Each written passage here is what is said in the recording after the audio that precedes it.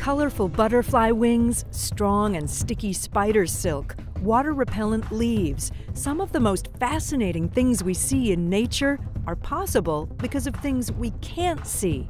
Materials, structures, and architectures on a scale so small they're invisible to the naked eye.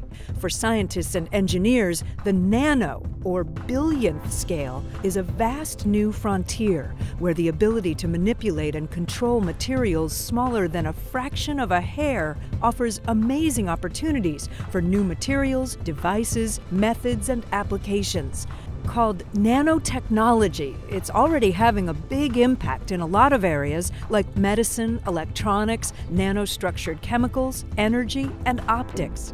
You have nanotechnology in your everyday life right now, and you may not be aware of that.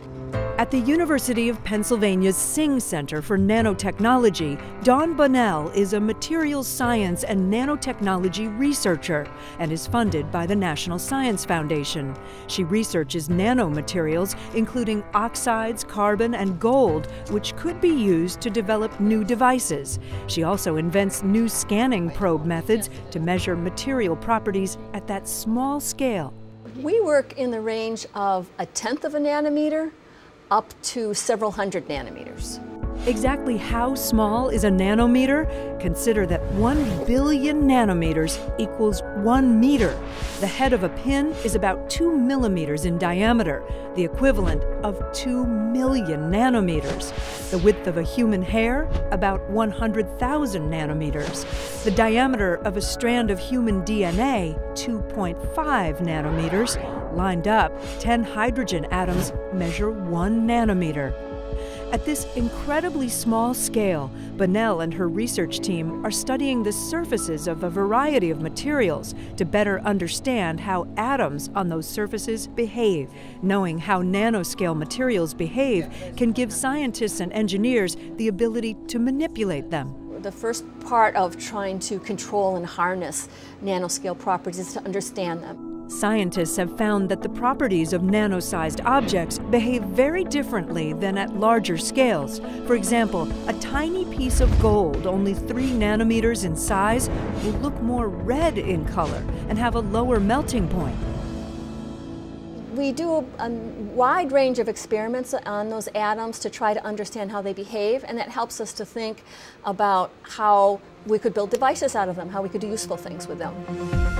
Scientists and engineers often work in controlled environments, labs that are free of dust and other microscopic contaminants that could interfere with research and fabrication. Clean rooms are an environment where there have been filters put in place and insulation from sound and insulation from vibration that allows the environment to be pristine.